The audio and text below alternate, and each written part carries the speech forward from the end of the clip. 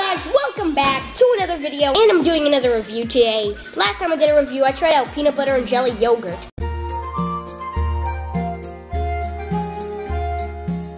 This time I'm going to be trying a sandwich out, and it's kind of like these mini sandwiches. We're going to try this out. Let's do it. So I made the sandwich, if you guys didn't know, so it's probably going to be crappy. So let's see how it goes.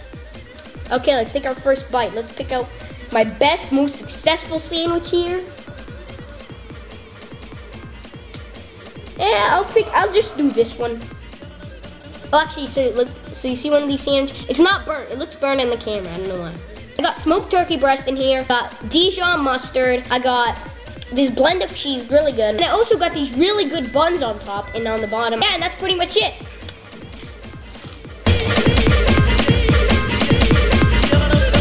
Okay, that was a good bite. So, got a good bite. Definitely can taste the Dijon mustard in there. Oh yeah, and that smoked turkey flavor. That was great.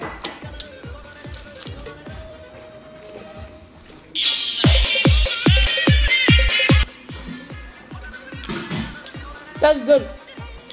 This is the cheese that I used here. You guys want to see? So real good. I really like that cheese flavor mixed with the smoked turkey breast. Really good. Oh yeah.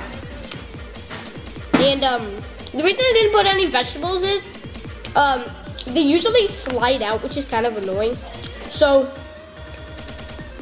I can't do anything about it. We got some carrots and melons.